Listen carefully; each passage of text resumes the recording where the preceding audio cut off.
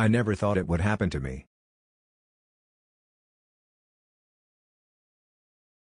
You need to sign this NDA first. Chef, I got an app idea.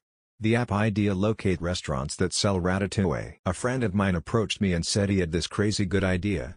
It was an app where you can see the nearest gas station. Apparently he didn't know you could just search for a gas station on Google Maps. You do the hard work and I'll take care of the business side. Oh, and you'll also get 2 of the company. My mom does this to me every day, always coming up with ideas for an app that would take like the entire of Google's resources to create. My neighbor did this to me recently and then went on to describe a very simple inventory management system. I asked if he had considered using a Google Sheet to track his inventory. MFR can't even put the effort into the keyboard to type the idea.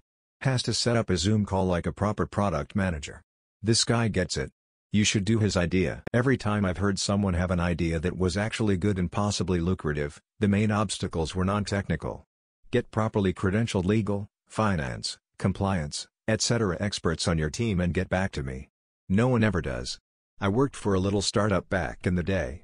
They did okay and I got my paychecks on time, but they had a revolutionary idea to stream individual cable channels through a tiny box that you plugged in your modem and TV. The idea is that they'd buy mass licenses to every channel, and then you'd pay them a monthly fee per channel and use their box remote to browse the channels you subscribe to, just like a traditional cable directive box, which was great for people like senior citizens who didn't want to learn any newfangled tech but wanted to save money.